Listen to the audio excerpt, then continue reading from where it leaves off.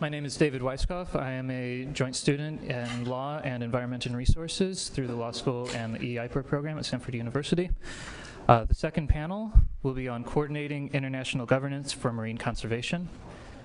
We have four fantastic panelists for this talk. First, we'll hear from Jeff Ardron from the Institute for Advanced Studies in Sustainability. He's here all the way from Potsdam, Germany. Thank you for traveling.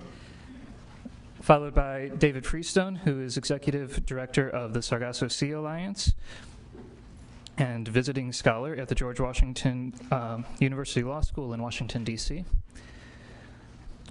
Following Dr. Freestone, we'll hear from Ann Powers, who's professor at Pace Law School, Center for Environmental Legal Studies in New York, as well as, as well as Nicholas Robinson, who's also a professor at Pace Law School in New York, and adjunct professor at Yale University School of Forestry and Environmental Studies.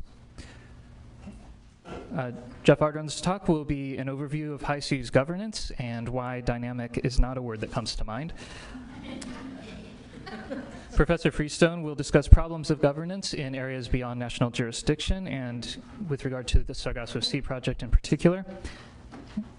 Professor Powers will discuss lessons from the Pacific, examining marine conservation regimes employed in Pacific Island states. And finally, Nicholas Robinson will offer recommendations for navigating the legal maze that has been laid out in the previous three talks, as well as evolving laws for marine conservation. Okay. With no further ado, please welcome Jeff Ardron from the IASS in Potsdam.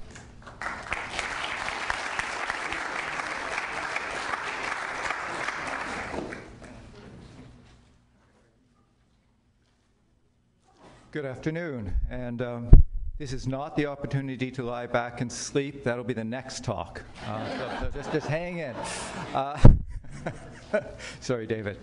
My name is Jeff Ardron, and yes, I work right now in Germany at the Institute for Advanced Studies in Sustainability in Potsdam, just outside of Berlin.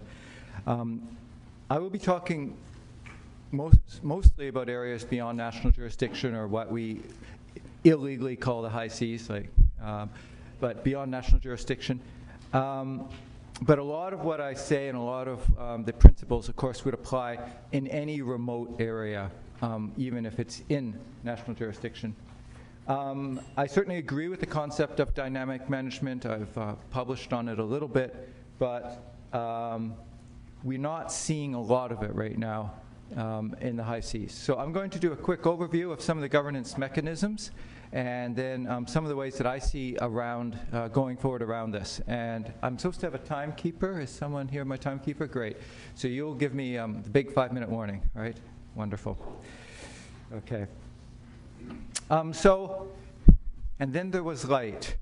And on the left side were the greenies, and on the right were the brownies, and the sectoral and the conservation. And in the middle was customary international law. And then after, I don't know, it depends when you start counting. If you start with 1930, after about, 50 years of negotiations, we got UNCLOS. The United Nations Law of the Sea was supposed to encapsulate customary international law, but I would argue, and I think many would agree, that it went beyond customary international law in some respects with regard to seabed mining and other things. UNCLOS managed to spawn a number of agreements, the UN Fish Stocks Agreement and the Part 11 Agreement around mining. And then these agreements produced regional fisheries management organizations, the International Maritime Organization, and the International Seabed Authority. This presentation, by the way, is going to have two records set on one slide: the number of clicks for the number of little objects that come onto the screen, and the number of acronyms. And I will dutifully say every acronym, but only once, so you have to pay attention, okay? There is a quiz at the end. All right, and they're connected either through direct procedural methods or at least indirect methods.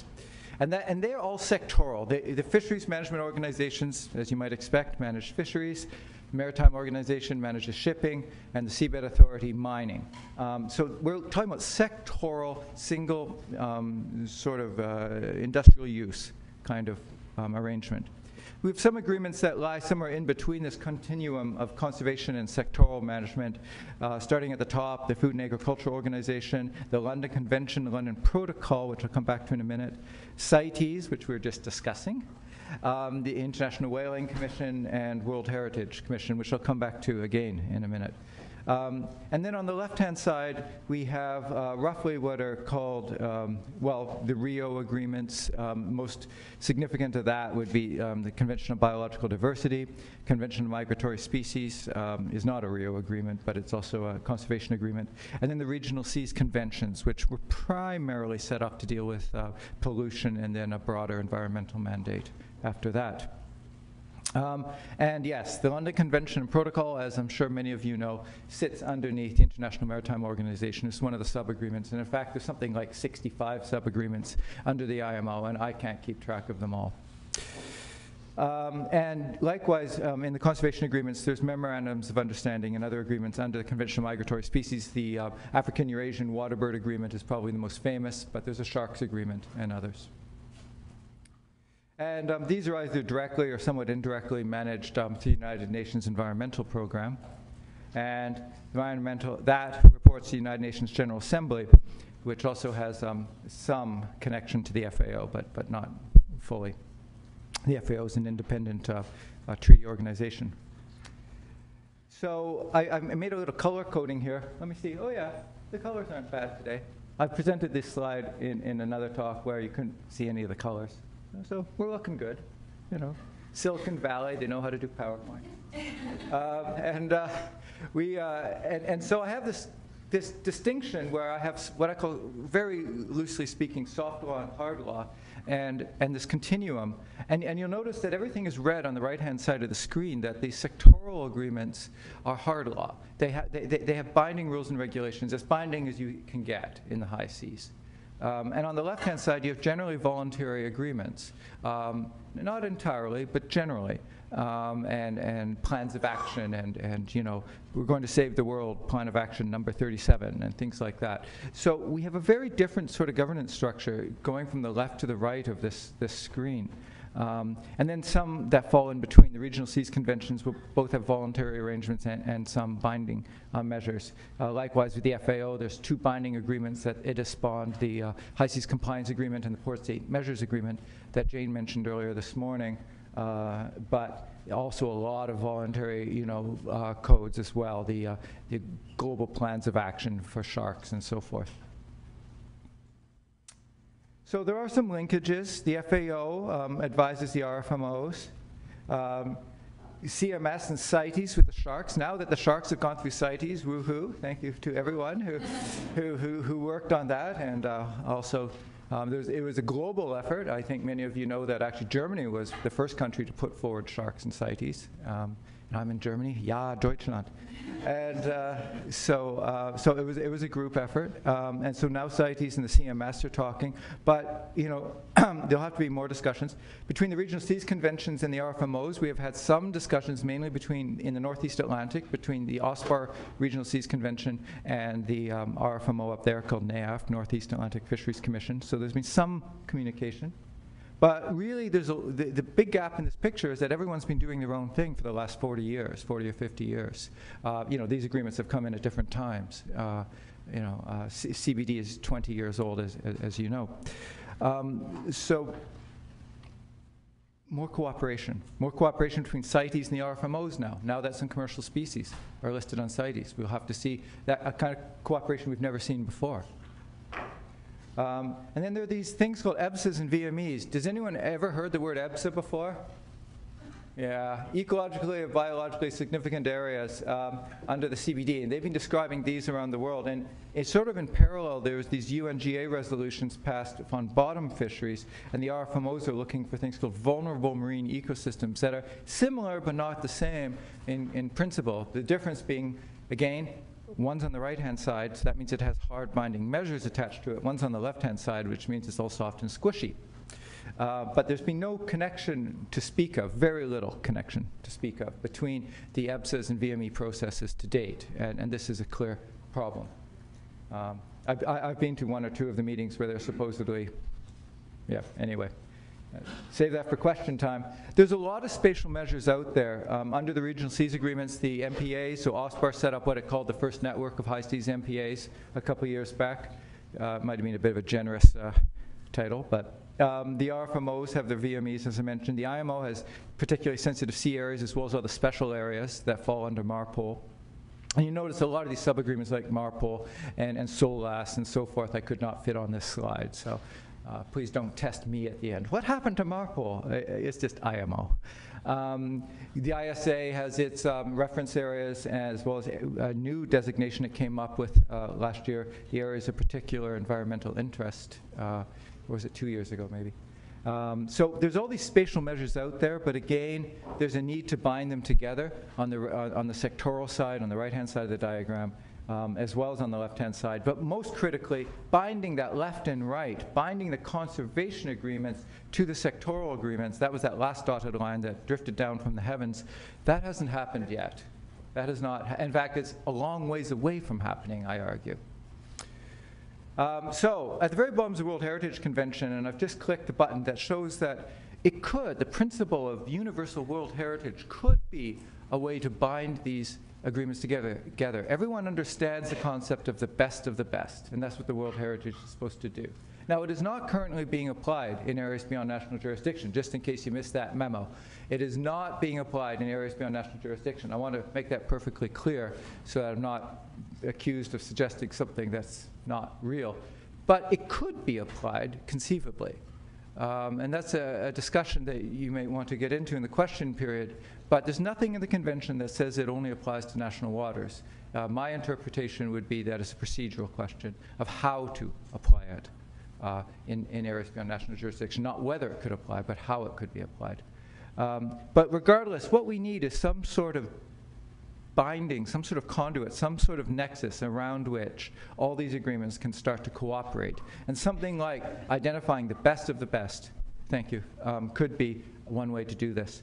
Another way to do this, which is Christina's thunder, tomorrow morning's talk, and Christina will, I know, talk about this, is this idea of some sort of overarching agreement, maybe an implementing agreement under United Nations Convention on the Law of the Sea, or another cooperative mechanism. And so this could be another way to try to get all these little blobs on my diagram to start speaking to one another. So to summarize my thoughts on this, and then I'm just going to shoot through a few just quick pictures that'll tie into some of tomorrow's discussions. I think that not all problems are solved taking a holistic approach, but I think some are. I think we've gotten away using single sector management actually quite well for things like biofouling and ballast water exchange and all kinds of things with shipping and so forth. But some things like multi-sector, multi-use MPAs, fully protected areas, cumulative impact assessments, cumulative impact assessment procedures, that'll require cooperation. And we're not seeing that cooperation right now. And the big three, let's face it, are shipping, mining, and now emerging, fishing, and now emerging mining. And they're not yet under any memorandums of understanding or anything else. There is no MOUs amongst these three big human uses in the ocean. And fisheries, remember, has a cumulative impact greater than all other human impacts combined. So fisheries is the biggest one by far. In fact, it's estimated in some studies as 10 to 100 times greater than all other human impacts combined. So although emerging activities are important, let's not forget the existing ones. Fisheries affect ecosystems more than everything else combined. But this is a conference about dynamic measures, and so how can we respond dynamically, especially when negotiations for new UN agreements and stuff are just by their very nature very slow moving, very incremental, not kind of turn on a dime, gosh, the fish have moved over here, we'll change our arrangements. So how can we fit into that kind of world that I argue is the new world order? It is the Anthropocene, this new geological epoch whereby we are the driving force now on the planet. And with, as Spider-Man says, with great power comes great responsibility. So I argue that there's Society 3.0. You've heard of the Web 2.0, which is social networking. 3.0 is actually when we feed back, when we're not just talking to our friends on Facebook, but we're actually looking at what's going on in the planet, and we feed back. We can now, we have antennas to actually track where all vessels are on the planet, and the Germans are very proudly coming up with even a new technology to do this. There's a new arm going on that old rusty space station up there. What are we going to do with it? New high-def, demilitarized, or declassified military quality cameras that are now going to be put on using a private company where you can take pictures anywhere in the next couple of years of what's going on in the oceans with high enough resolution that you can see if people are fishing in your protected areas. We don't need to rely on proprietary methods and data secrecy that we've previously had. Wave glider, hey, there it is. As well, we got a few other of the other remote divers out there. They're what I call medium cost solutions, starting to get more sentinels on the ocean. And then finally, mobile phone applications. This is the trawler application used in West Africa to identify where people see trawlers. Basically, the rule is if you can see the trawler, they're breaking the rules because they're supposed to be 12 nautical miles offshore. So people take a picture on their phone, and that phone gets up, that picture time-stamped and GPS stamped, gets uploaded to actually a public website as well as to the local authorities to say, look, here's this vessel, generally from Taiwan or an Asian country, and is fishing within visual distance of the shore. This is the kind of response that we will need to have, the kind of flexibility we will need to have. We can no longer rely just on the United Nations. So that is my conclusion, and just in case you're wondering, yes, deliberations are still continuing in the IMO on what to do about those greenhouse gases. Thank you very much.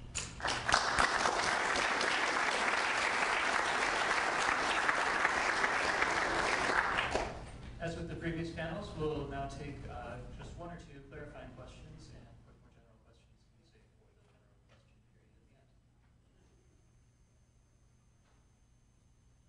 period at the end. If you don't ask me a question, I'm going to ask you those acronym questions. I have a question. My name is Aaron Tinker. I'm with the Marine Science Institute. I was curious when you mentioned crowdsourcing. I'm very interested in the role of citizen science in assisting these larger global ocean management issues. So can you talk a little bit more about ways that can be effective linking local to the global? Yeah, Thanks. Sure. So crowdsourcing, I think everyone familiar with the term crowdsourcing? Using people to break down complicated questions. They're looking at, for instance, galaxies and what constitutes a galaxy. And because the universe is such a big place, little bits of stars are chunked up, and then you can send them out to your home computer and get a bunch of people to vote whether that looks like a galaxy or not, because the way a galaxy looks is too complicated to run just through an algorithm. Well, you can do the same thing with vessels, satellite imagery. You can chunk up satellite pictures, send them out to the web and say, do you think this vessel's fishing? All right? Because it's hard to tell. It's hard to tell. You've got to look at the wake. You've got to see if there's any reflection on any gear in the water. You've got to calculate speeds. But through crowdsourcing, you could actually start to break up whether vessels are actually what they're doing in the water. So that's one way, breaking up masses of data into small bits and then reassembling the data. And not just allowing one vote, but allowing 10, 20, 30 votes on each one of those broken up chunks. The other way is using things like mobile phone applications. You always hear from the commercial fishing guys, oh, it's those recreational fishers. They're the ones that are catching all the fish. They're breaking all the rules. And then you hear the very same thing from the recreational guys. Oh, it's those commercial guys. They're breaking all the rules. Give them each mobile phone applications to snitch on each other, right? Let them snitch on one another, and see who's right. Okay? Thank you for the question.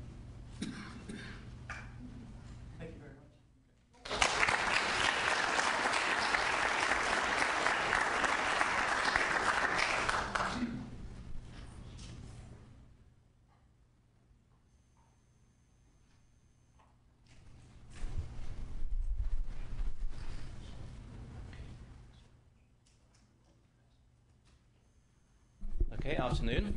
This is the graveyard session. Thanks to Jeff for covering all the boring bits. This is the dynamic bit. I have an ongoing interest, and many thanks indeed to Stanford for inviting us here. I think this is going to be a really interesting session. Right, so I'm going to talk about, within the allotted time, some issues which relate to the absence of coherence of a system, really, of governance of what the lawyers call areas beyond national jurisdiction, the UN as well, ABNJ. And then I'm going to talk more about the project which I'm working on, which relates to the conservation of the Sargasso Sea, led by the Sargasso Sea Alliance, which is actually led by the government of Bermuda. So a few words about the Law of the Sea Convention first. Then we'll look at, and perhaps a little bit about the model of what perhaps the drafters of the convention had in mind, which hasn't materialized, and then whether it's possible to create protected areas within the existing system. Nearly 50% of the planet's surface. So this gives rise to the joke about the World Heritage Convention, that if it doesn't cover 50% of the world's area, perhaps it should be called half the world's heritage convention, and that's really hurt them. They don't like that, and so they were looking at this again.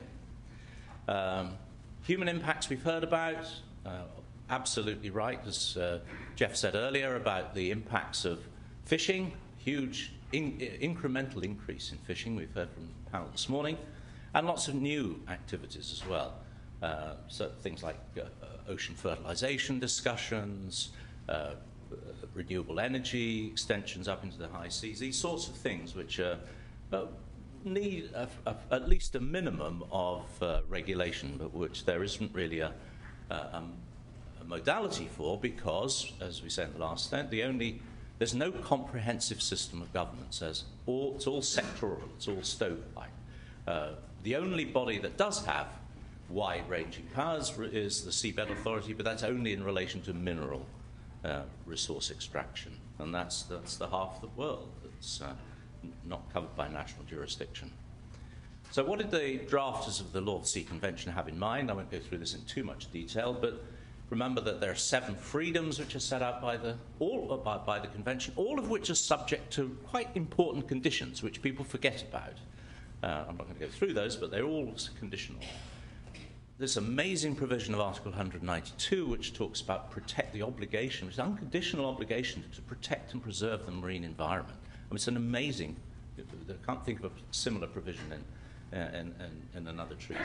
And then there are obligations to protect and preserve rare or fragile ecosystems, as well as the habitats of depleted, threatened, and endangered species and other forms of marine life. So those are really important obligations, general overarching obligations. There are also obligations on environmental impact assessment, but in relation to the activities of coastal states when they're acting beyond national jurisdiction. I won't go through those because they would take up too much time, but we can come back to that if you like. And then this provision, Article 197, which is actually worth reading. States shall cooperate on a global basis and, as appropriate, on a regional basis, directly or through competent international organizations, in formulating and elaborating international rules, standards, and recommended practices and procedures consistent with this convention for the protection and preservation of the marine environment, taking into account characteristic regional features. So that suggests that states should be talking to each other, both directly and also through international organizations. And as we've seen from this very powerful slide of Jeff's, it doesn't happen. That's what I'm arguing is perhaps a breach of law. So those are the limitations. We've got a lot of unregulated activities. There are geographical gaps in the system. I can show you just a couple of slides on that. Uncoordinated rulemaking, poor implementation, and very weak enforcement. Most of you are familiar with this, with Ben Halpin's study, which looks at the increasing impacts of human activities on various areas of the ocean. We'll talk about that a little bit later. This is the region, we heard about the Regional Seas Conventions. Only a few of them actually have powers beyond the 200-mile zone. And those, you can see that's the OSPAR Convention, Northeast Atlantic, South Pacific, and CAMLR are the most obvious ones, as well as Mediterranean. And although we have fairly comprehensive coverage in relation to the regulation of tunas, and whether you think that's good or whether it's done well or not is another question, there isn't even comprehensive regional management of fisheries. Fisheries organizations don't cover all the regions. I'm particularly interested in the North Atlantic.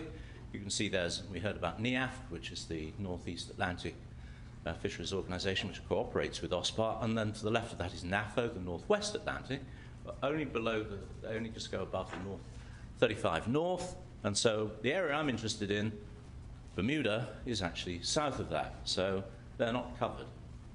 So what can we do? We're supposed to rely on international organizations to have protection and to have protective measures at a regional level using existing organizations. If we don't have the sort of implementing agreement, which I know that Christina will talk about tomorrow, and which is being discussed, has already been discussed for like nearly 8 years in the UN, what can we do? And this is what our project is designed to do.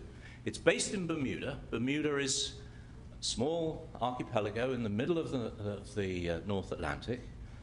It's about 1,000 miles from the US border. It's on the main highway between US and Europe, and yet there is no regional environmental body that governs it, and there's no regional fisheries management organization which covers it either.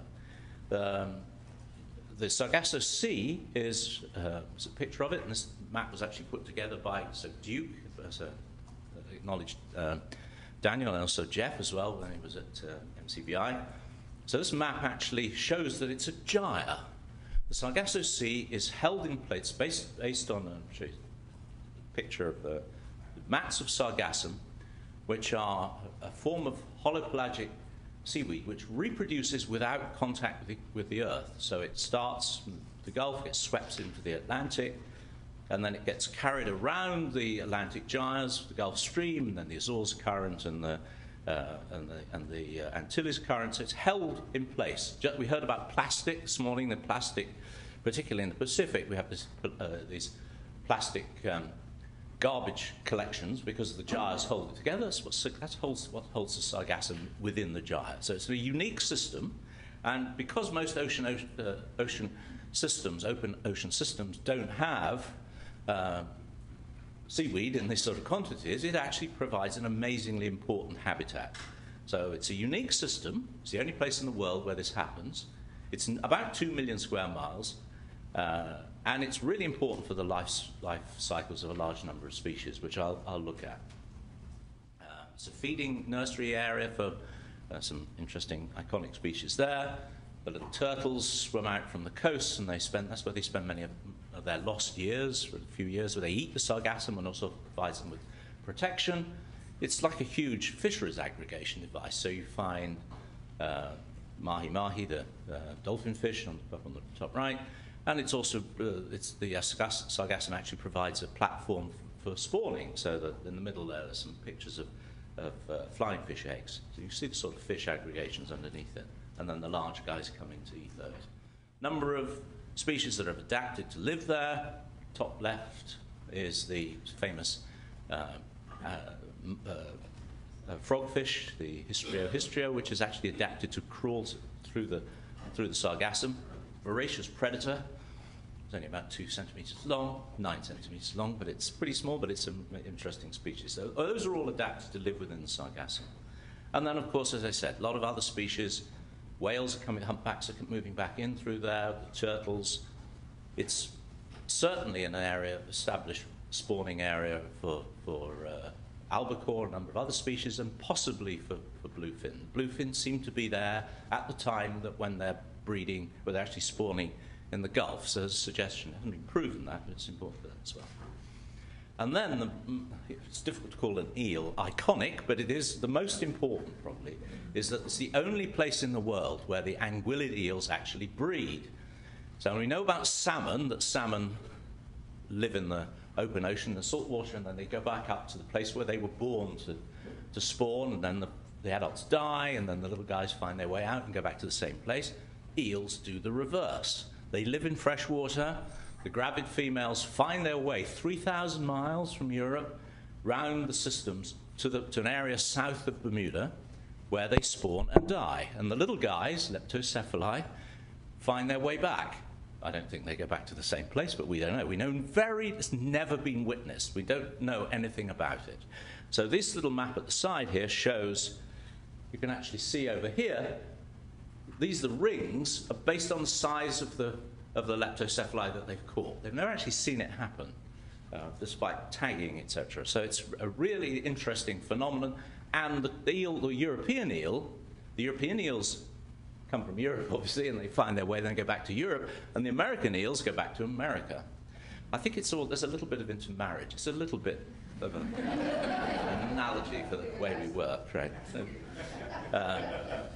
down to about less than 10% of historic levels. The Europeans are really concerned about the European eel. So this part of the thing, part of the point is that this is a system which is under pressure. We've got pictures of it's one of the most busy trade routes, of course.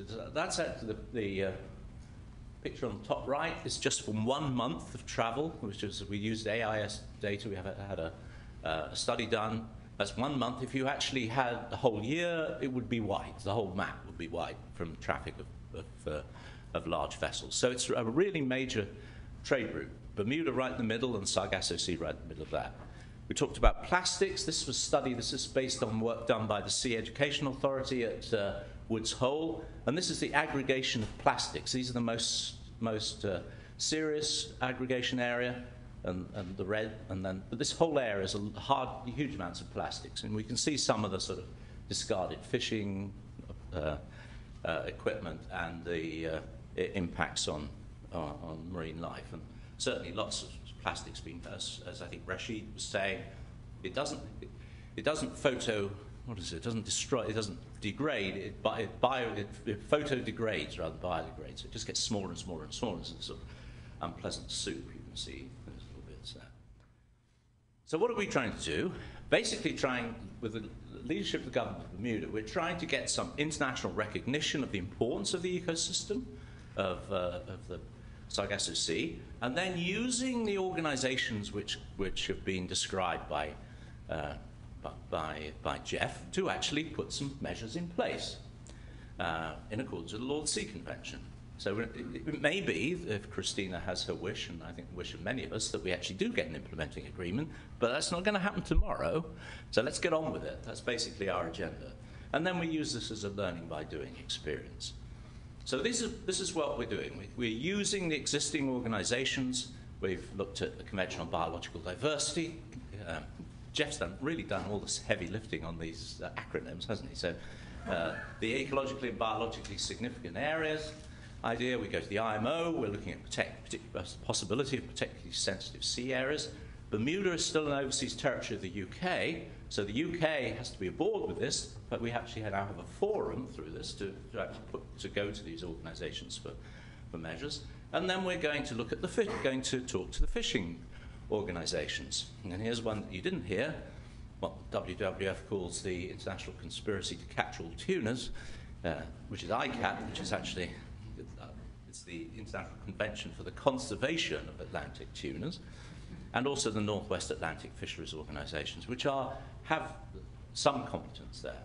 Then we're looking at fishing threats, risks from extraction of sargassum as possible measures that we could take. We're looking at the seabed, ISA, the Seabed Authority. We heard about these areas of particular environmental interest. That's a possibility. We're looking at the World Heritage Convention. UNESCO is really interested in talking to us about it. We're something of a poster child for that proposals to consider high seas areas as being World Heritage sites, and also possibly CMS, because eels and other species use it. It's a bit of a sleeping convention. So the first thing we had to do was to actually produce a fairly robust case in which a large number of organizations took part, including MCBI, which is one of our partners here, and Duke, which is the Duke lab, is also part of that. We had 74 collaborators in this huge report, 11 science institutions, including Woods Hole, and also the National Oceanographic Centre in Southampton, in the UK, but a number of others as well, and also I should mention Rashid and his Fisheries Centre. That was reviewed by the Bermuda government and then by the UK Foreign Office and their line ministers, so that's been signed off by them. And that's the basis for the actions which we will now take using the UK, the Bermuda government, and the UK government.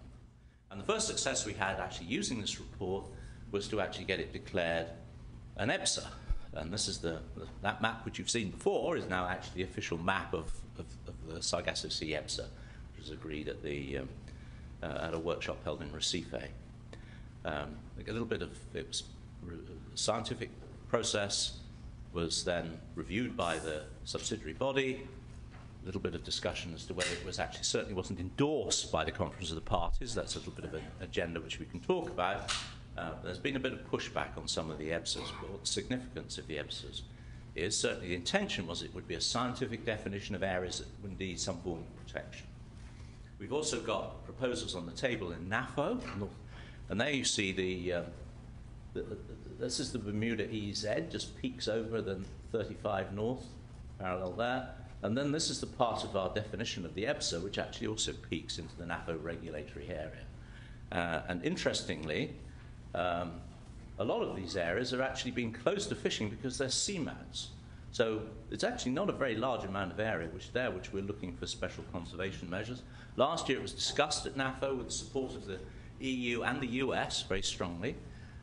Nearly got it declared as a closed area. It's being pushed to the Science Committee, which are considering it. There'll be another discussion in June. And ICAT, which is, the Goliath of the fishers of the tuna organisations, although I'm sure Martin Hall would object because he works for IATC, but this is a huge, it's the whole of the Atlantic, north and south. And this diagram was produced by Rashid and his team in the University of British Columbia. And basically, blue means no fishing, or little fishing. The bluer it is, the less fishing there is. The redder it is, the more there is, and yellow's and some activity. So what we're seeing is this is Bermuda. Within the EZ of Bermuda, there is no commercial fishing because they don't allow it. These little red bits we think are probably misreporting. That might be IUU. We don't, it's reported differently. So the very little fishing that takes place actually looks like a fish, doesn't it? And this is the US catch on in the Gulf Stream. So we put a proposal to ICAT that these squares, which are all high seas except for the Bermuda EZ, should actually be subject to special conservation measures. They took out that little part of the proposal and they've referred it to their Standing Committee on Research and Statistics, the SCRS, to actually consider what the effect of the Sargasso ecosystem is on tuna and tuna-like species. So that's pretty narrowed down what they've been asked, and they've referred it to their ecosystem subcommittee. It's the first time that the ecosystem subcommittee has been asked to look at an ecosystem. And they don't know what to do. So the time frame for this is going to be a bit longer than we expected. 2014, they're supposed to make their preliminary report. They're looking at ecosystem components, they're looking at turtles, important stuff, but not an ecosystem before. So we're trying to hold their hands a bit with that. And then the next thing that we're doing, which will be the kind of coup de grace, is to hold a meeting in Hamilton, in Bermuda, and that by itself should be an attractive proposition, and have an interministerial level meeting to set up a framework for political collaboration. We're not talking about a treaty, that's another 20 years on, but we're talking about a political commitment to actually collaborate for the conservation of this. So informal collaboration between the countries that are interested and establishing a Sargasso Sea Commission. Now, we have commissions, we have international set-up commissions, we have national commissions, we have commissions of inquiries. It doesn't mean a lot in terms of it, but it has quite important symbolic significance. We already had a meeting in New York last December where it was a discussion of the draft of the Hamilton Declaration. I think we probably need to have another one. It's currently being discussed by the EU. Actually tomorrow, it's not tomorrow, is it? Monday, there's actually a meeting of the Committee of COMAR, it's called COMAR, not COMA, which is in Brussels, which is actually discussing whether the EU should take a concerted position. So we've advanced quite a long way with that. Those are the countries we invited, you don't need to look at them, but we chose them basically on the basis that they were the countries that are around the region, so Canada, the United States, Bahamas, Dominican Republic, etc., and then also the countries of the range states of the US. And then we had a few countries that are just fellow travelers and are interested, like Trinidad, which has been amazingly supported in South Africa. Portugal is very interested, as well as the Azores. So Portugal came to our meeting and the Azores came as well. So it's a bit like the UK and overseas territory like the Bahamas. A lot of organizations as well. These are the organizations that we invited, and we got a lot of support from those as well. Right, so last slide. What have we learned from this? This is not an easy thing to do, right? There's supposed to be, remember I read you Article 197, this is about collaboration between states and regions, between international organizations. They don't like to talk to each other. Very little coordination between this phrase competent organizations. Same states, we've heard about all the protective arrangements that they've dealt with. You know, we heard about PSSAs and special areas, fisheries closed areas, VMEs. All of these have been developed by international organizations to have environmental significance, but they're all different, and the requirements are different as well. So different concerns, different epistemic communities, they're different industrial concerns as well. We had had high hopes that the CBD EBSAs, which was science-based, would actually be a kind of glue to knit these ideas together, but there's been quite a bit of pushback from it. So we're quite pleased that we have been able to achieve that, but it's not quite the golden key of success that we had hoped. So thank you very much, and happy to answer.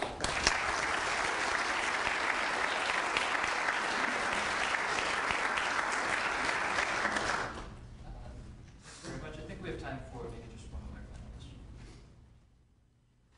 16 minutes. Any questions? Yeah. Phil. So David, this is Phil McGillivray from the Coast Guard. I would ask the planning for enforcement and how that is proceeding as well as the declaration. Yeah, tremendous. Thank you very much, Phil. And Phil is an expert. We're looking forward to hearing what you have to say about this as well. So one of the things that we're envisaging for the Sargasso Sea Commission is that it would take on, it has to be quasi-management responsibility, because none of the, as an organization based perhaps in Bermuda with this, and even if all the countries that we listed actually want to take part in in this organization, it would not per se have any management competence. So we're looking at the catch-22 is that when countries actually that when you go to an international organization and say we'd like to have a protected area in the North Atlantic, they say, how are you going to enforce it? Well, actually, the answer is you're supposed to do it. Right? It's flag state responsibility. If IMO passes and agrees to a measure on protective measure, it's supposed to be enforced by the members. But as Phil says, they throw the question back to us. And the interesting run-on from the discussion this morning about dynamic, which Alistair was talking about, dynamic boundaries, the Coast Guard says to us, straight lines. If you want to have a protected area, straight lines. We can't enforce it otherwise. So that's quite interesting. So we're looking at and we're actually doing some negotiations for a possible assistance from NASA, which is now interested in using its huge technology to do something use. I daren't say that something useful, but management activities as to whether we can how can we actually try and monitor this huge area. Am I allowed one more question? Very important guy. Thank you. The ecosystem, Martin Horley again, the ecosystem approach and the regional organizations, it's something that it started wrong. The commission started with a very narrow focus. You have a Hollywood commission, tuna and bill fishes only, salmon commission, a very, very targeted towards one or two species. And what I've been trying to do, and I've been seeing this effort, is improve them. But you buy a bicycle and start adding things, you don't come up with an SUV. and that's where we are. And the idea of a Sargasso Sea Commission perhaps is the way we should have started, defining ecosystems and having somebody who deals with all the resources. We could have a policy with tuna that contradicts a policy on sardines or anchovies in the same region. Right now, it could happen easily. So the ecosystem view was not initially part of the organization. We're trying to do patching up, and I will talk about some of that tomorrow. But I think the idea of regional bodies with a complete ecosystem perspective to begin with is what is a change, and I think it's a valuable change.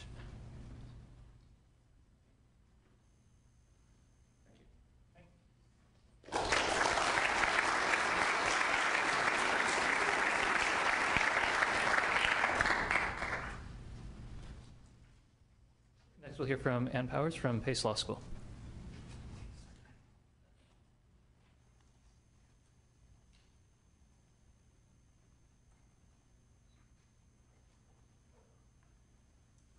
Thank you. And thank you very much to the organizers for what is going to be, has been already, and I'm sure will continue to be a wonderful event here. Our panel is international governance, how we're dealing with international governance. And we've heard a little bit already from Jeff this afternoon about some of the overarching international covenants and international frameworks. David talked about basically about the Law of the Sea Convention, and then specifically about what's going on in the Sargasso Sea. I called this my presentation Lessons from Across the Waters, but I really think it's more just thoughts from across the waters, because I wanted to talk at a lower level of governance, looking a little more at some of the lesser developed, problems of the lesser developed countries, especially the small island developing states, and with some look at some of the things that have happened, particularly in the Pacific, comment a little bit on what might be some developments there. And so we're really looking at governance at all levels here. And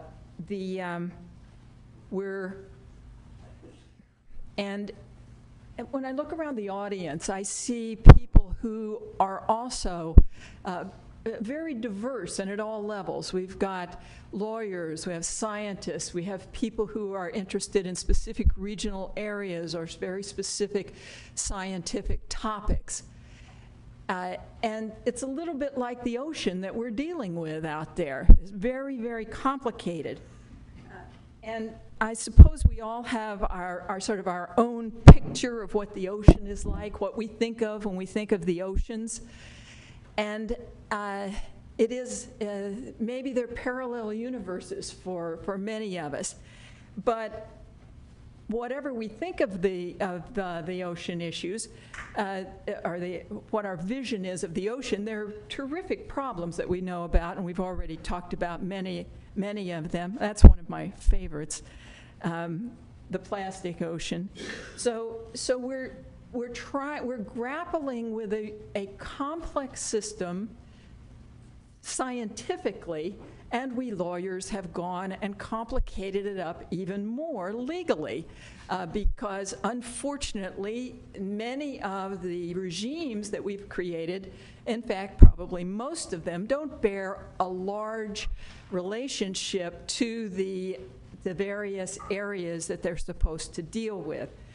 So complexity is rife here.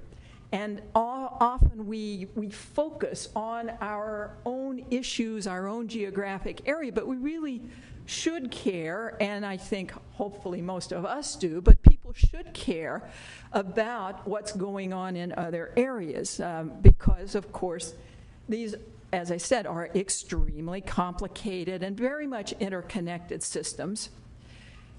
The resources cross boundaries. They don't notice, the fish don't notice when they cross from one jurisdictional issue to the area to another. And of course, there's potential for both positive, but unfortunately also for very negative impacts from activities in one area on another. Not to downplay either the possible potential for real conflict over some of these resources. Now, my colleague Nick Robinson and I have had the good fortune to work with a number of some of the lesser developed countries and especially some of the small island developing states, especially in a program that we run for our students who intern at the United Nations. And some of these lesser developed coastal countries and the SIDS are among the most threatened of the countries by climate change and the changes that's bringing about in the ecosystems. So we know that we're going to have sea level rise, regardless of what a few naysayers argue. And the small island states, of course, are some of the really most susceptible to what's going to the eventual sea level rise. And that's terrifically serious for them, because the sea level rise is going to affect their tourism industries, their fishing industries.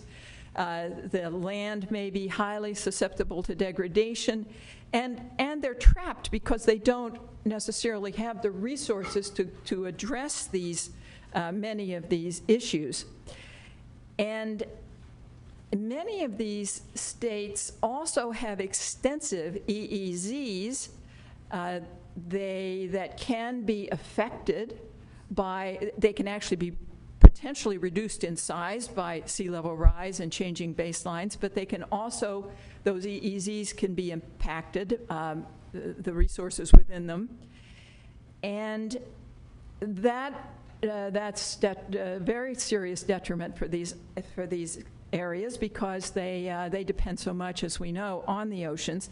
And of course, some of these states have been, in spite of their limited resources, very active in trying to protect their resources and to deal with the climate change issues. And I'm sure you've probably seen the pictures of the Maldives, the cabinet members in the Maldives who had their cabinet meeting underwater in order to demonstrate the fact that their island, if sea level rise continued as predicted, they might well have to have future cabinet meetings underwater.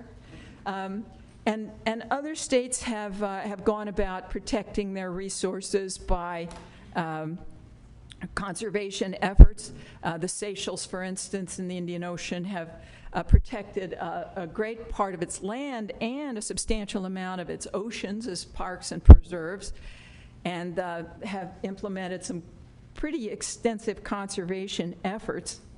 But nonetheless, and we see in the Pacific too, that there have been a number of activities there, countries that are affected by climate change but are still working to try and protect their resources. For instance, Tuvalu is a small island. It's a very small island. It has a population of 10,000, and it's one of the least developed countries, but it has an EEZ. It may have an EEZ of 1 million square kilometers. And so here's a tiny country with a small population trying to protect the resources in an area of this size. And of course, with a small population, like many of the other small island states and lesser developed countries, they're tremendously stressed in terms of human resources. When you stop and think of they're a country, they have to run their country and provide all of the staffing for its many functions, plus be involved in foreign relations, and then sit in all these committee meetings. So it's a very difficult challenge. They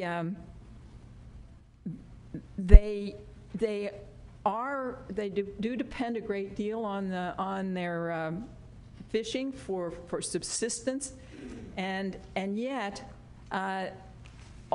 like many of the islands, they are having difficulty figuring out what kind of governance structure will really work for their purposes.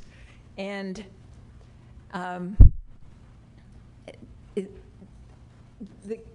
the whole question of our oceans and their complexity, I think, is reflected here. We can see, I like to use this slide with my students when I say, you look out, you think about the ocean, you see all just the flat gray water out there, but it's just like the land, perhaps even more complicated than the land, with so many types of geographic features and other types of features that we have to deal with.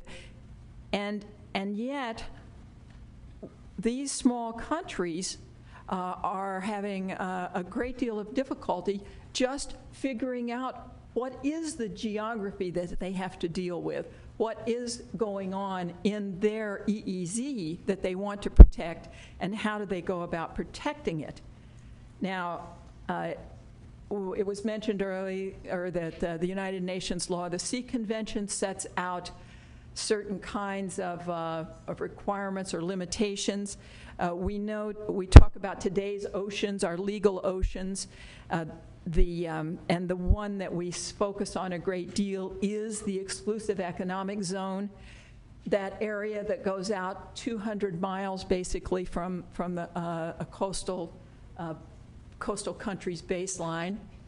And you can see here, with the EEZs that are reflected, there's a tremendous amount of EEZ in the Pacific and in other areas where there are small island states. So these resources then need to be protected, but it's very difficult for these tiny countries with their very limited resources to do it. The major frameworks we mentioned have been mentioned. We know the Law of the Sea Convention, the Convention on Biological Diversity, some of the regional seas programs, and then, of course, national laws. Now, in the Pacific, the Pacific Island, some of the Pacific Island countries have been taking a little bit of a different approach to that has been encouraged under some of these conventions, a little bit different approach than some of the developed countries. And with the Pacific Island countries and territories, the PICs, we know that fisheries really are an economic backbone. And they're a source of protein, a source of jobs, and they do produce a huge amount of fisheries that are available for the local residents, but also for the rest of us. There are organizations that work in the Pacific to help to try and deal with these governance issues, the Pacific Island Forum, and then more specifically in the environmental area, especially the Secretariat, SPREP. IUCN's been very active there. So people are trying to assist the PICs. There has been an effort on the part of these countries to try to come up with a policy and implement the policies.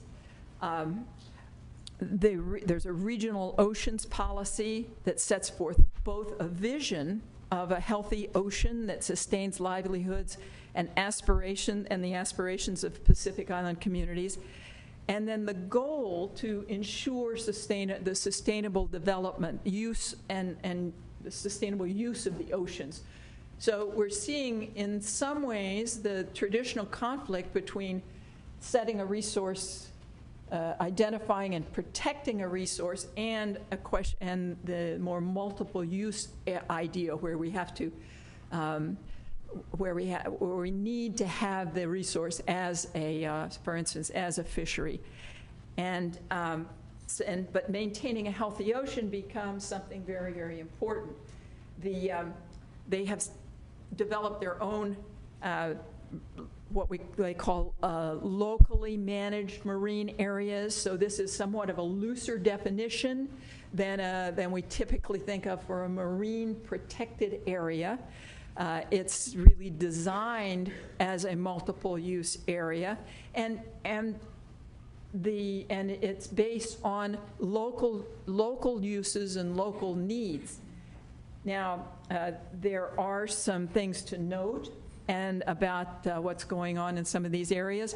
First of all, many of the Pacific countries have a communal land tenure system, so it's different than in most of the developed countries. Very strong community ties often, and then a real devotion to the traditional knowledge, traditional cultures. So we can't necessarily take the things that we've seen with that we've learned perhaps from these from this kind of local management, and that's not to say that's working every place. There are hundreds of locally managed areas now, and some of which may work better than others. So there's still a great deal that needs to be done there, but there are a few points that I think are worth noting. And first of all is that collaboration and cooperation between the communities and the larger government entities is absolutely essential. And we know that. We don't, but this reminds us that we're not going to succeed unless we have that kind of collaboration, cooperation, and it's called for by our, at a higher level by for instance, by UNCLOS. Comprehensive national legislation can help provide tools, but we really are also looking at a bottom-up approach. The more you can get a bottom-up approach to identifying the areas, identifying the uses, identifying the threats, and getting local buy-in, then of course the better off we're going to be. And again, this is not something that's rocket science or that's new to us. Flexibility is crucial, and that's, with these programs, they're extremely flexible, perhaps sometimes to the detriment of the program. And then again, accountability and enforcement's crucial. With many of the programs, it is difficult to find out information, so you're really very hard to judge whether there are success or not. So, things to think about, points to talk about, and I'll be happy to take one or two questions, and then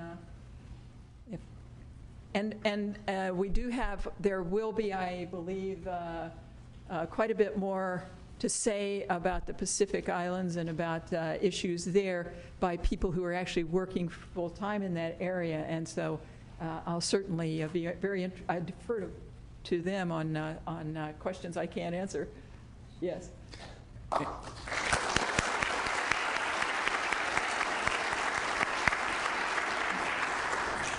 And I'm Kylie. One comment on two of the things you said about the Pacific Islands. The first is that you remarked that export fisheries are the backbone of their economies, which they are. And secondly, that traditional customs were a very powerful source of governance within these locally managed marine areas. One of the dilemmas that's been found, particularly in places like Fiji, is that the export fisheries are driven by forces different than the traditional governance. And particularly for a species like for fisheries like bêche de mer, where the markets are in East Asia, you can have a very strong globalization pull that's actually undermining the ecosystems, and that it slips through the net of the traditional governance. I think this, I'm not raising this as a criticism of everything you said. I think this is part of the dilemma that we have to work our way through. That point is very well taken. Yes, I think so. All right, thank you very much.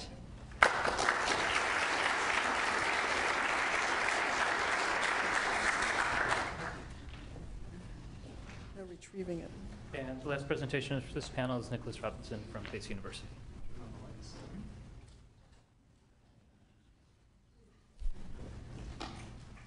Well, thank you very much for the kind introduction earlier, and I too want to join in thanking, just so I don't leave anyone out, the Center for Ocean Solutions, the Environmental and Natural Resources Law and Policy Program, the Environmental Law Journal, and the Journal of Science, Law, Science, and Policy, and Stephen Neal.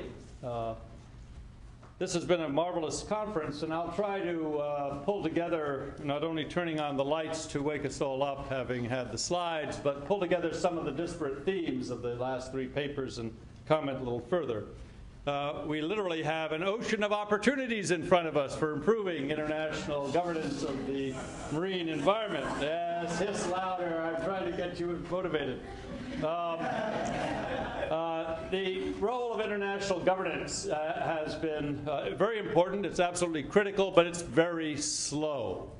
When Tommy Koh, the professor of law, I should observe, from the National University of Singapore, and ambassador at large, who chaired the Law of the Sea Conventions at the very end of that process, and also the Agenda 21 process, he made the point that UNCLOS is not a codification of the law of the sea alone. It certainly tried to codify, but it also was the progressive development of new international environmental law. And Part 12 of the convention and all the articles that David Freestone put up there, including the critical provision of all states having a duty to protect the marine environment, was new law. It was put in to the convention following the 1972 Stockholm Conference and the sense that we had to do more.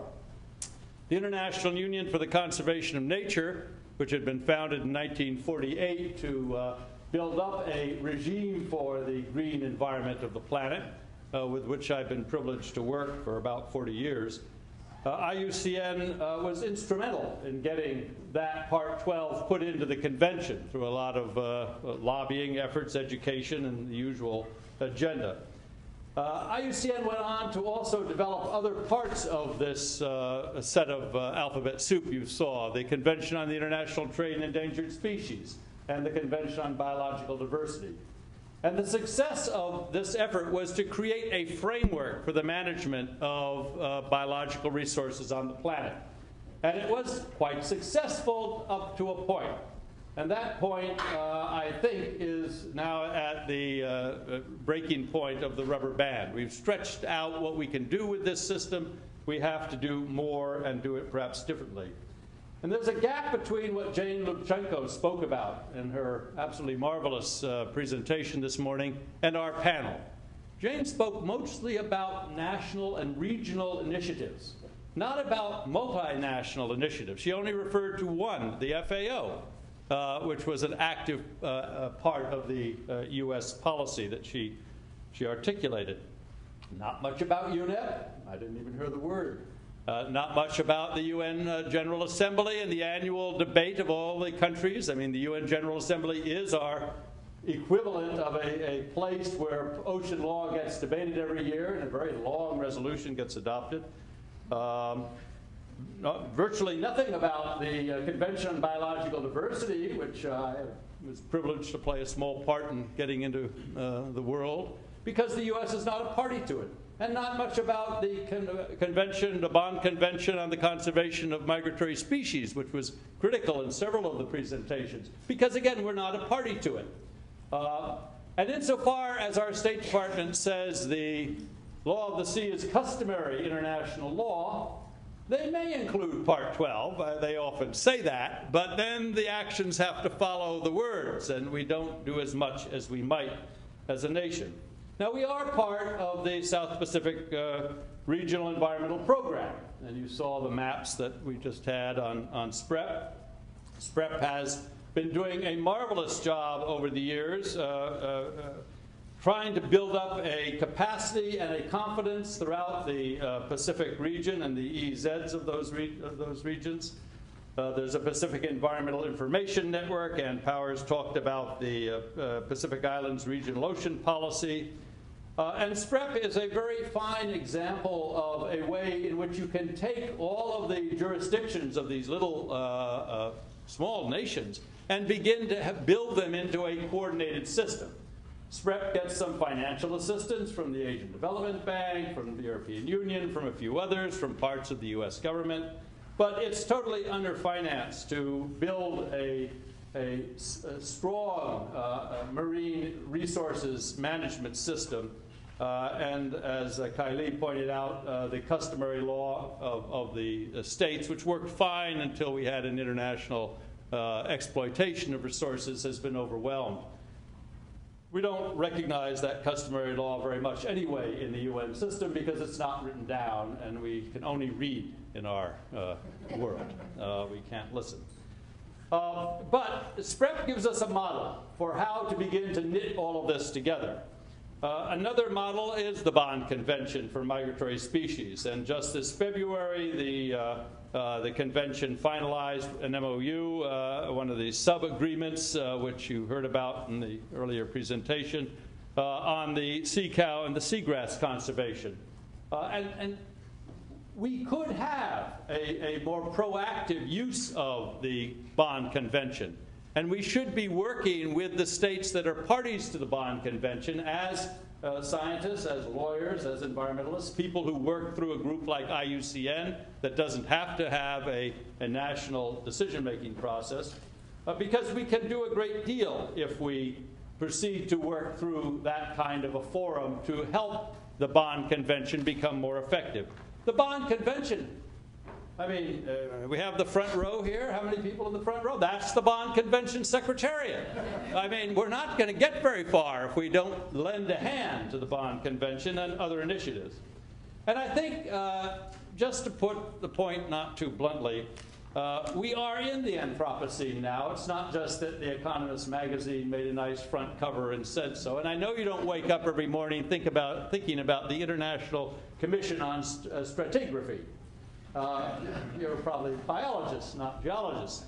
But basically, we are now in the middle of a determination that will be made in the next couple of years by this scientific commission that we have left the Holocene. I think the evidence is amply clear we've left the Holocene, but I'll defer to those more learned than I. We've melted or are melting the cryosphere, the sea level rising. This is one of the measures when you can see the sedimentation and know how far the coast was or how much the Earth's crust shows a different shape. This is one of the markers for leaving one geological period of time for another. We have encrusted the Earth's crust with a whole group of synthetic and organic chemicals that never existed before we humans fabricated them. And then we spread them around the world and discarded them as waste, and so they ended up in the crust of the Earth. And if you bore down through that crust 100,000 years from now or more, you'll always know when we didn't have those chemicals and when we made them. So that's another great marker. And then before the 1963 Atmospheric Test Ban Treaty, we did the same thing with radioactivity. So we know that we're in a different time period geologically. And of course, now we have the complications of ocean acidification and so on. Now, the good news is that having done that in the Anthropocene, we can do other things. Swaminathan, who was the president of IUCN, one of the great scientists in India of agricultural development and rice and so on, in his institute has now, began in 1992, he saw this coming, began to develop a hybrid rice that will grow in coastal areas subject to saline inundation. It is a saline-tolerant form of rice. He is looking to find a way to feed the people of Asia while their sea levels rise and intrude into the areas where they had been growing their food. So we can use the Anthropocene for good, or we can suffer the consequences of bad. But we can't do it in the time frame that it has taken to build up international environmental law. International environmental law has taken us since, say, 1972, use the Stockholm Conference as a beginning point. That's pretty damn good from the point of view of international law. We've really built it fast, but we're degrading Earth's systems faster, if I understand the scientific literature. So we've got to come up with a way to leverage more effective national and regional activity. And since we can't do that in Congress, it's ironic that we have a globalization of the world and isolationism in our own Congress in the United States. We've got to do it through other vehicles. One of the vehicles, which Jane spoke about, was our regional fisheries systems and our states. Here in North America, we have states and provinces that don't have to go to Washington. They are sovereign in their own realms, and they can begin to build up cooperation and collaboration. And I think it's highly effective that we start to look at these local and regional areas for development of new capacity and new ways to implement things like Article 192 of the Law of the Sea Treaty that says we all have to do our part to protect the marine environment. Doing our part, the International Union for the Conservation of Nature in a World Conservation Congress in Jeju, Korea last September adopted a resolution on phytoplankton. I put on my tie for phytoplankton. You can't see it, but it's all there. Phytoplankton Nature in 2010 did a lovely world review of phytoplankton and reported that in each of the 10 regions of the world they studied, the marine environment, phytoplankton was in decline. Phytoplankton, of course, is absolutely essential for life on this planet. And we don't do anything to protect marine phytoplankton. We know it's under stress for lots of reasons, and there is no international movement to protect phytoplankton.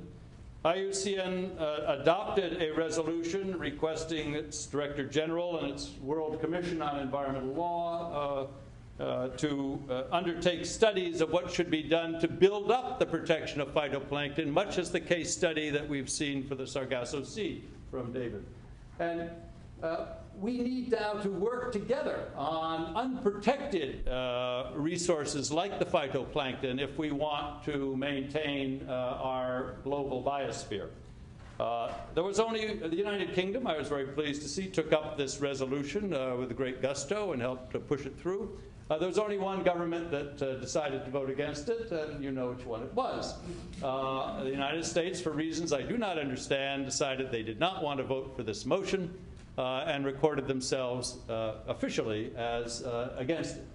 I think it's on the theory they don't want more treaties, but I don't really fathom any other reason for it. Who's against phytoplankton? What I think we see in the work that IUCN and the Law Commission will be doing in the next little while to shape a regime for phytoplankton and the beginning of a discussion of such a regime, much in the same way that David Freestone and his colleagues are shaping the regime for the Sargasso Sea, much as SPREP is trying to shape a regime for the small Pacific islands and their marine areas, or any of the other regional areas, is we have to knit together these disparate pieces of treaty law that don't fit well. At the Nagoya Conference of the Parties of the CBD, they adopted a really earth-shaking resolution that all this talk about synergies among the multilateral environmental agreements had to finally become operational.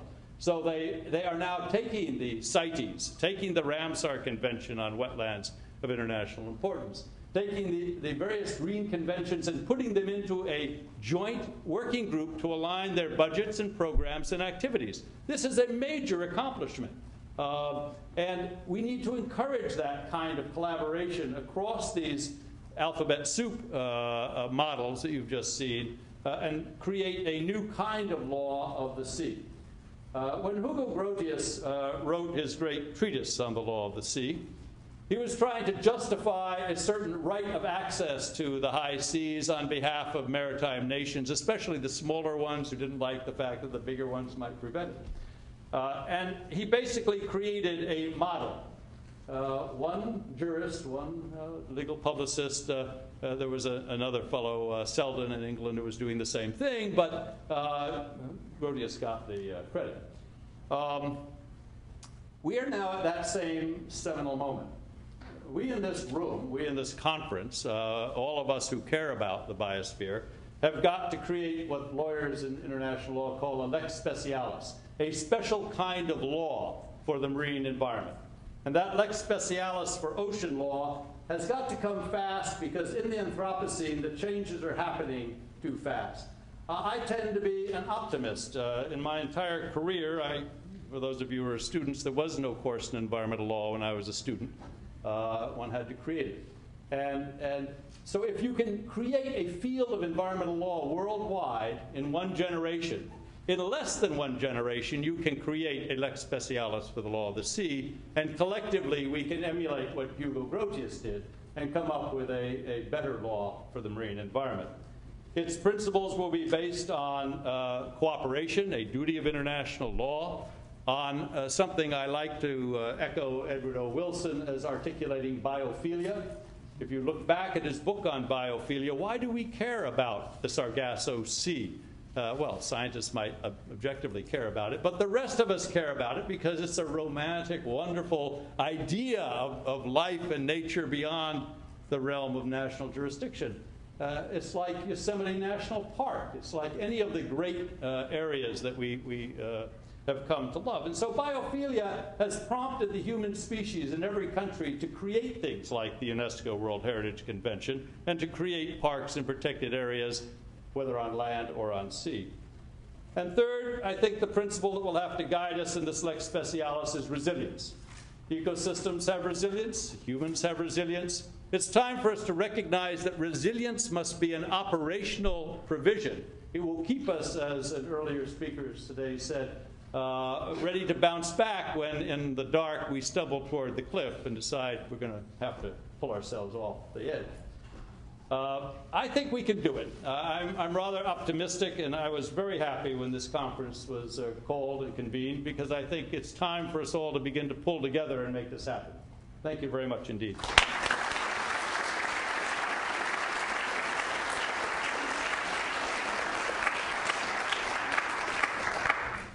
We have time for one or two clarifying questions. The general question period. Anybody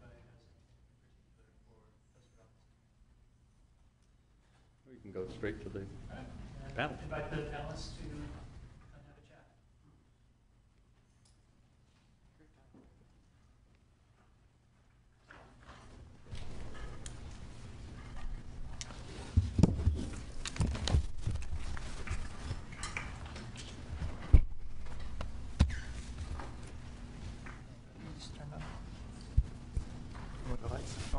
Light's good. Okay. Light is good. Red light is good. Well, That's fine. Before we open the floor to your questions from the audience in general, I'd like to actually exercise the moderator's privilege to ask a question of my own. Sure, I'd like to ask a question of my own for the panel. In all of the talks, we saw a recurring theme that the ocean is both very big and very small, that the law is both very powerful and understaffed. The certain questions are very complex and yet also very simple. We sort of need more of everything.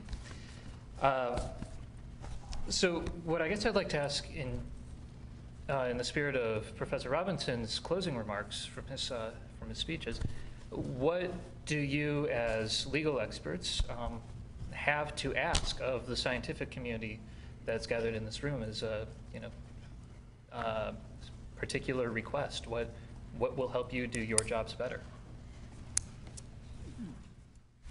Have a go. Someone's got to start, right?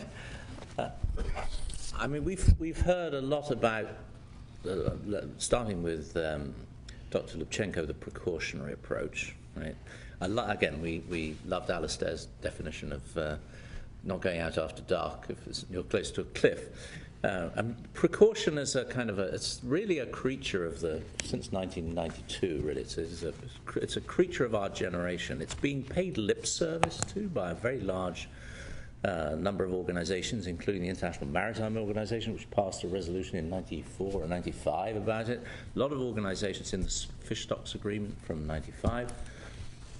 But nobody does it, or very few people. I just wrote a paper about, actually this is a wider interest, about the use of the precaution in fisheries measures.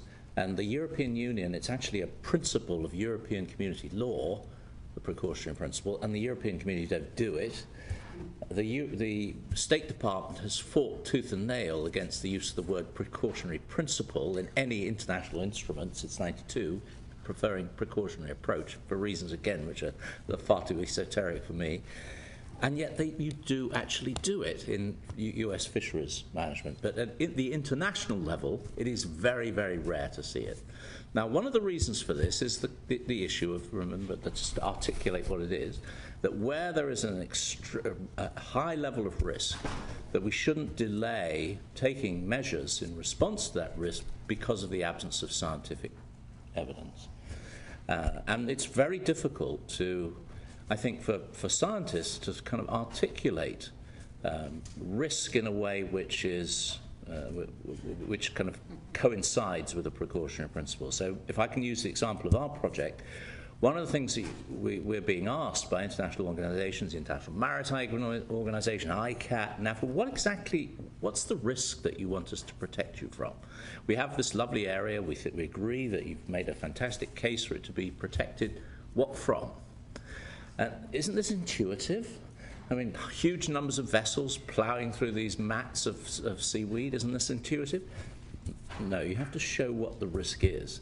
And it's very difficult to get scientists to actually help us in that venture, to actually articulate, I suppose by analogy, but also in a way which would sort of mirror the way that Alistair described it as being, a sort of what's an unacceptable risk for the conservation of a marine ecosystem of this kind. So help us with this. Just another point, perhaps, and I think Jane Lubchenco is a good paragon of this. I think it's not enough for those of us who work in law to remain ignorant.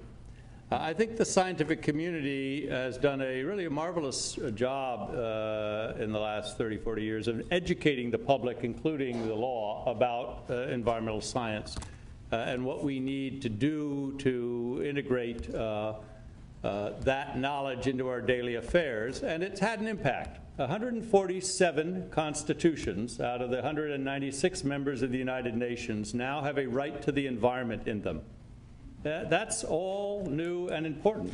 It means a great many countries, not ours, are in fact doing something with their domestic law based on what the scientific community has been educating us about. The Intergovernmental Panel on Climate Change will come out with its next assessment report, and we're going to have to really think deeply about these issues again. The fact that James Hansen was willing to speak out against all the odds, and now you have a policy in NOAA that says you cannot prevent the scientists from talking to the media or anyone else when asked, is a great testimony to the responsibility of science to educate the rest of us about what the scientific consensus or even theories happen to be at any point in time. So I would just encourage you to all become president of the American Association for the Advancement of Science, the way Jane was. Get active and keep the rest of us honest. Great. Kai Lee, first to David's point, Jane actually brought up something that's opposite to the question you're raising this morning when she was talking about how there's a distinction between what's called a type 1 error in statistics and a type 2 error. And what you're talking about, the precautionary principle is really embodied in a way of talking about a type 2 error, which is the danger of thinking nothing has happened when it has. In fact, this is an area where I think science and policy and law really can collaborate more effectively. The trouble with articulating the precautionary principle in concrete terms is to articulate what you're trying to protect against, as you said. And that's partly a scientific question, what are the risks that are out there? But it's also a question of weighing the risks socially, and that's where the policy questions, I think, come in. Cost-benefit at one level, but there's now quite an elaborate structure built up over the last generation in risk analysis, which is not very much in policy yet, and I think this is an interesting frontier to think about. Now, what I wanted to tax you with, it was actually the inverse of the question that David put to you, because one thing I've learned this afternoon is that the words dynamic marine conservation do not fit very well when you're talking about international institutions. And I grew up when I was the age of the students in this room, there was a great deal of idealism about the United Nations and about multilateral arrangements, a confidence that I think has eroded. I guess I would look to the Convention on Biological Diversity as the sort of turning point, something that many of us had a lot of hopes for when it was adopted in 1992, and then to see how it has fallen short in the years since has really been a kind of bitter education. And as Nicholas has said, the role of the United States has not been a constructive one in the international order. Now, several of you mentioned the word Anthropocene, and what I think is characteristic about the Anthropocene with respect to dynamic marine conservation is the Anthropocene is a time when global action has become routine. Global effects caused by humans. And these effects appear to be occurring very rapidly. The pace of change is extraordinarily rapid compared with almost everything, compared with the cycle of the El Nino now. So so the question I'd put to you is, what kind of institutional arrangements could even conceivably be devised to govern a system of the Anthropocene system, which is at once global in spatial scope and extraordinarily rapid and temporal in its tempo? And I would submit that we do have methods of dealing with phenomena of that scale. The financial world, for all of its instabilities and imperfections, they managed to clear their books and to keep the books balanced. And I don't want to get into defending capitalism, but capitalism works very damn well at that scale. And in fact, one might say that the theory of change of the Anthropocene is capitalism. But the question of what sort of institutional arrangements can work there. So it's not that there are no examples. What examples can you imagine putting forward that don't have the clunkiness of the international multilateral system, which is in turn founded upon the universal consent and the Westphalian principles? Jeff mentioned some 3.0, some sort of a web-based, internet-based way of conducting governance. I confess I don't know what something like that would look like or could look like, and I wonder what those of you who spent many years thinking about this had to say about how you govern in the Anthropocene. Happy to start on that one. Thank you for the question. That's indeed the central theme of my work for the next 4 years. I'll get back to you.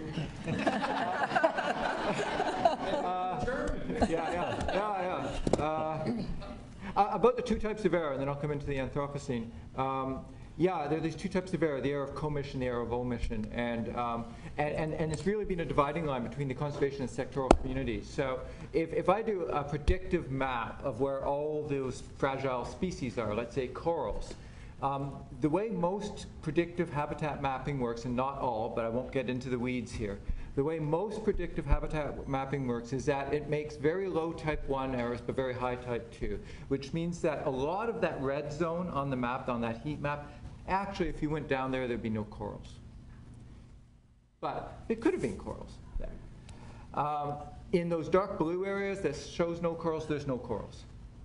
So conservationists initially jump and say, oh, well, this is precaution. There's more red on the map than necessary, but at least we know that if we protect the red areas, we're going to catch the corals. Maybe not in every place, we're going to catch the corals, right? And of course, the sectoral bodies on the other side, and this is what David's putting up with, is what are you talking about? How can you protect so much area when you can't prove to us that there's corals in every one of these places, to just corals in some of these places? And this is a real division. So when you talk about reducing uncertainty, do you want to reduce type 1 uncertainty or type 2 uncertainty? It's a real question. But take it a little further. Now imagine that you're trying to meet the 10% target of the CBD. And so you say, well, we're only going to protect 10% of these red areas. Now, the chance that you've actually got coral has been greatly reduced. You could have, in fact, by some negotiations with the fishing authorities, chose places where they don't fish, and protected exactly 0 corals, even though the model showed it was red, because we haven't got the research funding to go underwater and check every place on the planet. So the question of precaution in type 1 and type 2 error shouldn't just be thought to one step, but rather 2 or 3 steps down the road. And you'll see that it's actually a concern to conservationists as well. And I think that's an important thing. How to deal with the Anthropocene and nimble was a word that used to be used in governance a couple of years ago. How to be nimble. Honestly, I think that the best you can do is set up frameworks that allow for transparency and accountability in decision making, and part of that is making the data available, which is what I was getting at with the space station pictures. Right now, VME data, VMS, VMS, vessel monitoring system, is the data are almost universally treated as proprietary data, owned by fishermen. I sit on a respected scientific committee for a group in the Northeast Atlantic called ICES. ICES committee, we are asked to provide scientific advice to the fishing bodies, and yet we have had the biggest trouble getting VMS data. And those data, when you get them, are in awful condition. There's a signal only once an hour or once every 2 hours. It's crap. It's like sort of telephone technology was in the 80s. It's the same time the VMS data was. Can you imagine using the same cell phone now? It's like, yeah, we got this great thing, and it costs $5,000, and it only works some of the time, and it weighs like a brick.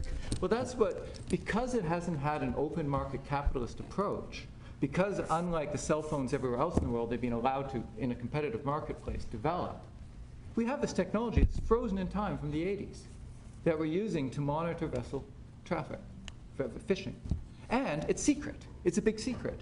Well, you can't be nimble, and you can't be responsive in the Anthropocene, and you cannot make decisions on a dime if you have these secret data collecting mechanisms using technology from the 1980s. And that's why I'm saying if you can't get these bodies to adapt something better than just work around them, start taking pictures from outer space. Just one footnote, if I may, and if I can steal from the biography of Christina, she refers to The Rule of Law for Nature, a book forthcoming from the Cambridge University Press, in which several thoughts giving answers to your question are there. And I think we must go back to fundamental principles. I think we have to have a different set of principles to guide interstate relations. 1992, the UN declaration from Rio, people haven't gone back and studied it, but it was incorporated into the domestic law of many states, and they began to change their behavior. I think we need to come up with a new set of principles for the biosphere and our human interaction with it in the Anthropocene. And that book has a lot of ideas in it. I see that we have a number of questions left and not that much time, so if we move through them relatively snappily. Bon afternoon. My name is Jovita Deloche. I'm from the University of Paris, Panthéon-Sorbonne. My question is mainly directed to Madame Powers. First, I wanted to just make a comment focused on the Anglo-American experience in the Pacific versus the Francophone experience. And if you've had an opportunity to see how the top-down approach used by the Francophone has affected their island communities, and whether you've had a chance to compare them. And then finally, my focus is how the marketplace for fisheries has a big impact, not a big impact, but almost a determinate impact on what really happens in those EEZ zones. If you could elaborate a little bit more on that. Thank you. All right, I haven't looked at the issue, the first issue that you talked about, the comparison between the Francophone and the Anglophone community. On the second issue, the impact of fisheries, it does seem that there can be some very pernicious effects from the control of the EEZs. So I think, as somebody else mentioned, just because a country controls its EEZ doesn't necessarily mean it's going to control it wisely. And many of these smaller countries, they don't really fish that far off of their own coasts. And so what they may do, though, is issue licenses to other countries to fish in their EEZ. And so that, and they may not be well supervised, they may not be well monitored. And so that can cause negative effects rather than positive effects. And I'd be curious to hear if you've had experience in the area, or if other people want to comment on that. Yeah. We'll hear. No? Yeah. I guess I'm up. Good afternoon. My name is Larry Crowder. I'm the Science Director for Center for Ocean Solutions. And I want to thank everyone in the room for coming. It's kind of frightening to be in the same room with economists and lawyers and oceanographers and fisheries biologists and so on. It's unusual for all of us, but I think that when Meg and I began talking about this meeting, as a scientist, I was thinking we're very close to making the science case for dynamic ocean management, at least in particular areas where we have lots of data and things like that. And the question is, from the policy and legal framework, is there a way to move forward? And frankly, this panel has discouraged me because it suggests the rate of movement is really slow compared to the rate of change in the system that you're trying to manage. And fundamentals of control theory suggest that the management has to be as fast or faster than the dynamic of the system. Otherwise, you're driving the car on an icy road with a 3-minute time delay in the steering wheel and the brake, and you're off the edge. So I think in terms of Alistair's comment about staying away from the edge, we're operating really close to the edge with a control system that is inadequate. And that's a concern. So Kai asked my question way better than I could have. Thank you. But I want to toss in another observation, and that is a lot of people are now arguing from the perspective of control theory and autonomy for complex systems that maybe centralized top-down control isn't the best way to go. And that modular systems where the control is much closer to the dynamic may be more effective. One of the things that one can do thinking about dynamic ocean management or dynamic marine conservation is to not jump fully into the open sea where there are no rules, but to consider doing that work within the EEZs of nations where nations could decide of their own accord to go from static to dynamic marine protection. And I don't know that there's a constraint on doing that. So in the same way in the U.S. that we're talking about marine spatial planning is stalled at the federal level, it's not stalled at the state level. And so I would like to hear your comments on the potential for attacking this problem as a distributed control problem rather than a centralized control problem. Well, I think you're 100% right. As I said in my remarks, I think if we start working with the states in the United States and the provinces, I think if you work with the parties to the South Pacific Regional Environmental Program, you could basically quickly put in place a dynamic marine system for SPREP. But you'd have to engage with SPREP. And, they have a secretariat of about 30 people. It's not very big. The current director, David Shepard, is the former head of the Marine Protected Area for the IUCN, World Commission on Protected Areas. So you've got someone who's sympathetic and knowledgeable at the head of SPREP. It's a perfect moment to do that in the Pacific. But you could do it everywhere else, too. I mean, we've seen it. I hail from, of course, the northeast of the U.S., and I think there's been a lot of that happening, and not just in Cape Cod, but or failing to happen in Long Island Sound and some other areas. We're engaged in it, and I think we have to work at that level where we can make things happen. Go ahead. All right, thanks. Yeah, that's a great question, and Kai's question was fantastic as well. Work on the general principle, we don't answer difficult questions, right? That's a really difficult one. Martin Hall made the intervention about the Sargasso Sea Commission as being maybe a model. I'm delighted that you think so, and I do think that we need to think of different ways to actually try and manage this, because the system is not only clunky, it doesn't work at all. And I think Christina is right in the sense that we need some sort of overarching framework to kind of pull these things together, but we still haven't really got to grips with getting the RFMOs to work, in an effective way. It's the review of ICAT and its management of bluefin tuna said it's popularly regarded as being a public disgrace. And it's got better, but not much better. So we're a long way from a new system. So looking at new ways of doing things, I think, is a tremendous idea. But I think the point that was made a little earlier about organizing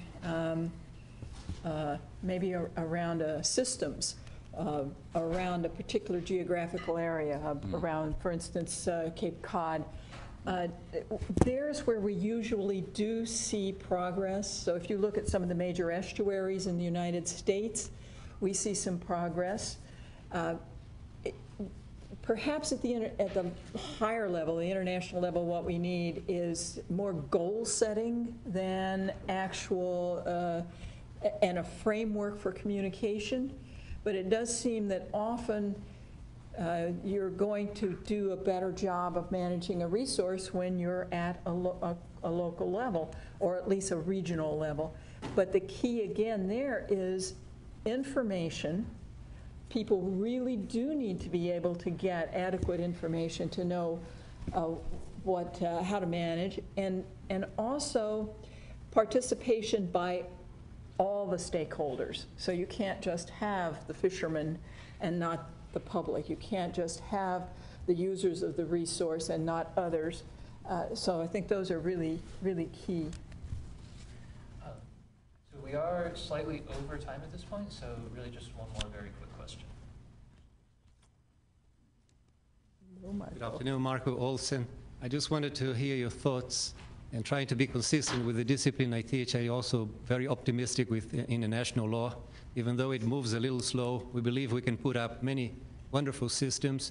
But once international system is in place, not only how to fund, but how to implement, how to enforce. And the reason for asking, of the 196 countries in the United Nations, the great majority are countries from economies in transition or poor countries. It's not a simple matter of sending money or sending an equipment, and I illustrate my remark. Having worked in Belize, I remember once going to the university room and finding a gas chromatography on the corner, and I asked, why is this still in the box? And they said, well, we're waiting for the technician to set up this Xerox machine.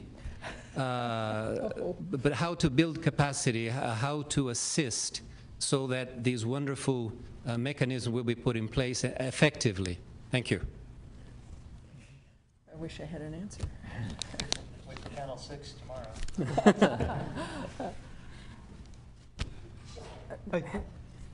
Yeah.